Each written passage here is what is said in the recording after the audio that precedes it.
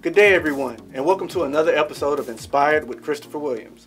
I am your host, Christopher Williams, your navigator and your motivator on a path of achieving your goals and also accomplishing your dreams. I want to thank everybody for reaching out and all your kind words and the encouragement you've been given and your feedback on the show. I'm just so happy that everybody's getting so much from it.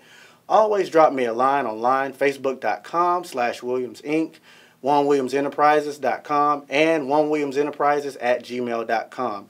I'm always available to help you out with anything you need, and that way we can go ahead and we can continue to keep momentum going with you, okay? Always excited to help everybody. Just some of the questions I've been getting, I've had some people give me questions about the elevator pitches and just trying to figure out what would be the best means for them and giving me some examples and letting me know their industry.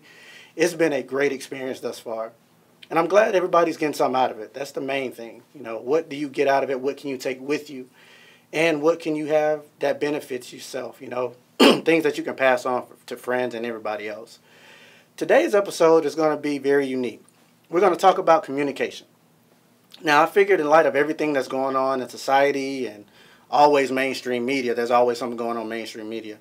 It's very beneficial to talk about communication because everybody can benefit from it, whether you're a business professional, whether you're just needing some tips on, effective ways to communicate at your job or even personally. You know, everybody could benefit from learning better ways of communication. So let's go ahead and get started. So first, I want to just break down the basic meaning of what communication even is. Communication is basically the exchange of information between two people or a group of people. It doesn't have to be extreme. You don't have to always think about, a lot of important things. It could be something very simple. But the main thing is that you communicate it the right way. One other thing to remember about communication is that it's not always about the person who is giving the message. It's actually about the person who is receiving the message. Let me expound on that a little bit more. So after you realize and understand who your audience is, you want to make sure that you tailor your message to fit your audience. Okay? Once you tailor your message, that'll make sure you have a clear and concise objective. And that way you may be able to get through to them in a little bit different. It may be a little easier than you think. But the main thing is that you want to make sure that you're speaking directly to that person and that they're truly understanding what you're saying. Another thing that you want to also realize is that not every means of communication works for everybody. If you're in an office setting, most of the time, everything goes through email. Okay? So with email, you have to realize a few things. One, sometimes when you're trying to get a little bit of emotion through, it may not come through in an email. Or you want to make sure that you tailor your grammar so that the person doesn't think you're angry with them when you're really excited or when you're really just wanting feedback. So that's very important to remember, because if you're sitting there yelling at somebody, or if it comes off as that you're yelling, then you may not get the response you want. So just keep these things in mind and always be conscious of these things when you're doing or when you're sending your emails or whenever you're doing anything that's not involving verbal or face-to-face communication. Speaking of verbal communication, that's actually one of two of the different types of communication. You have verbal communication and you have nonverbal communication.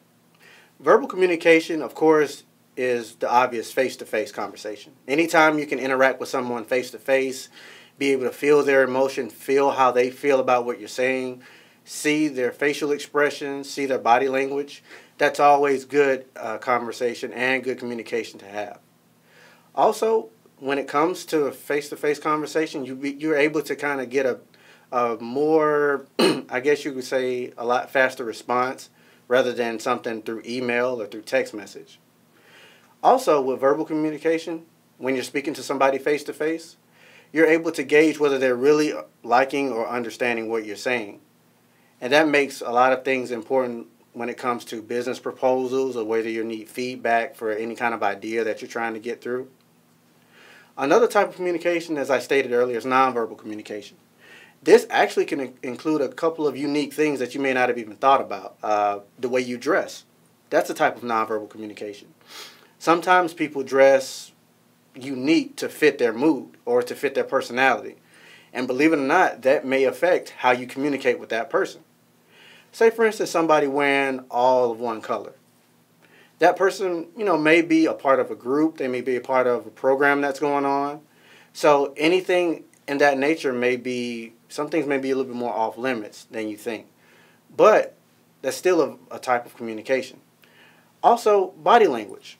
If somebody's standing a certain way, if somebody's leaning a certain way, or they're breathing heavily, or they're sighing every time you say something, that may mean that they really don't like what you're saying, or they may not have an interest in what you're talking about.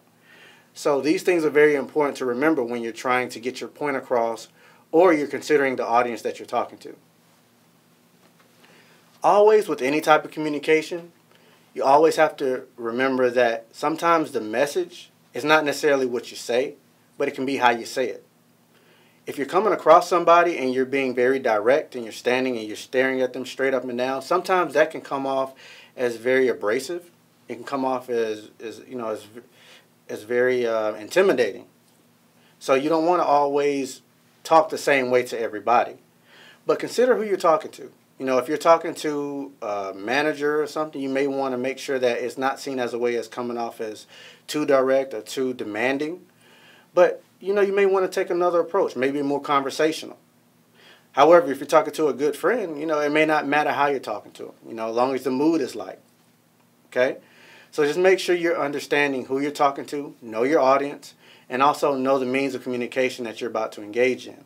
Because the other part of this is that they have to decode what you're saying as well.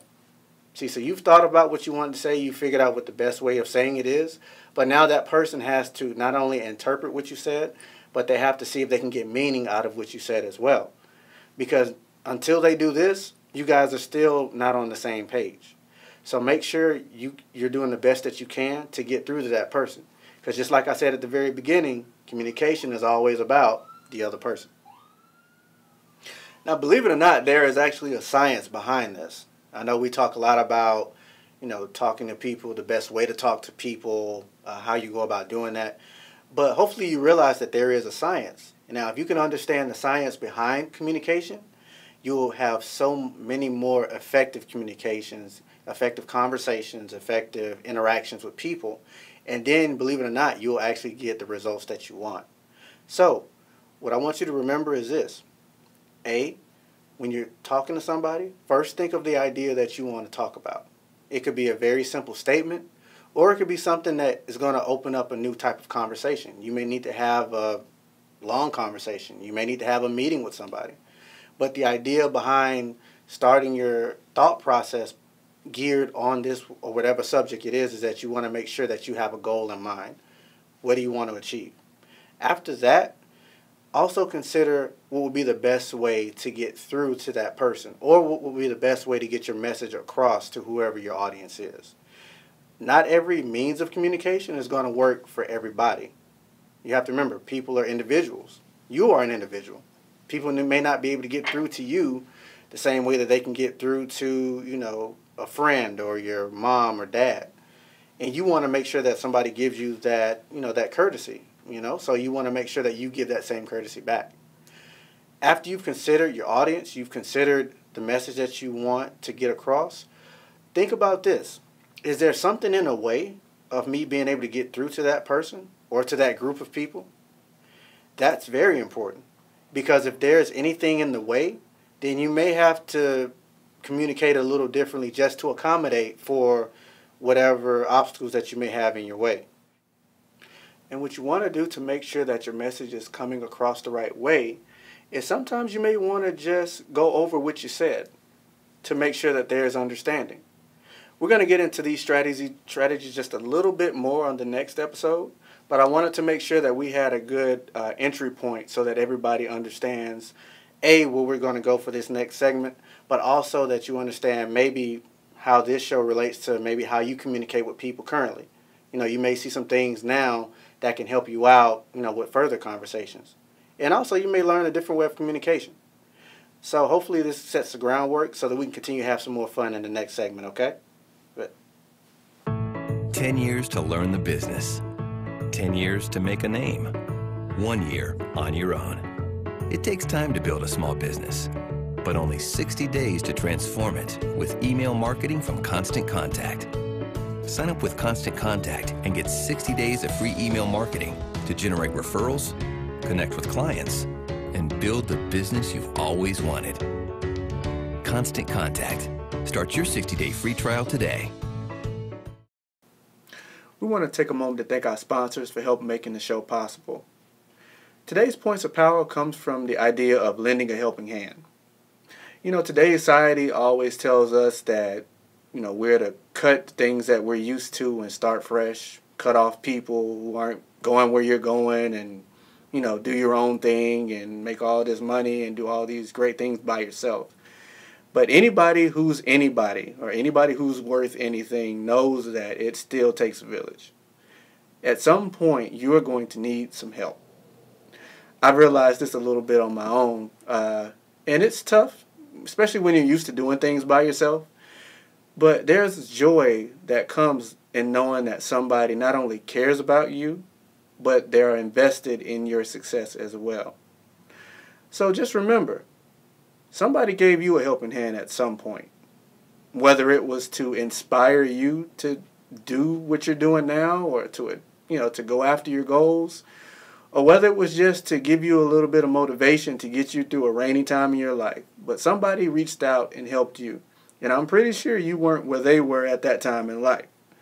So keep this in mind as you're going forward, because somebody may be able to help you through something, but you can't tune them out just because they're not who you are and where you are. So as you're going through life, as you're knocking down those barriers, as you're achieving these goals, as you're accomplishing your dreams and doing all this great stuff, just remember, there's always someone who's willing to put the work in to accomplish their goals as well. And you may be the one who's called to talk to them or inspire them, pun intended. But just remember, there's nothing wrong with lending a helping hand when the opportunity presents itself. Well, we've had a great show today, as usual. Did a lot of great things, laid a lot of great groundwork, did a lot of good stuff to go forward, and hopefully you're able to take some of these things and apply it directly to where you are right now. But we're going to come back to the next episode, and we're going to do it all over again. So hopefully you're able to kind of merge this show into your daily routine. But as always, you're always able to find me online, facebook.com/Williams Inc., onewilliamsenterprises@gmail.com, and onewilliamsenterprises.com. Tune in to the show again on BizLinks TV. Also, you can tune in to watch the other episodes as well. Remember to like, share, comment, tell your friends, tell your mom, tell your dad. And hopefully they can tune in and they can continue to keep everybody informed. But until next time, stay inspired.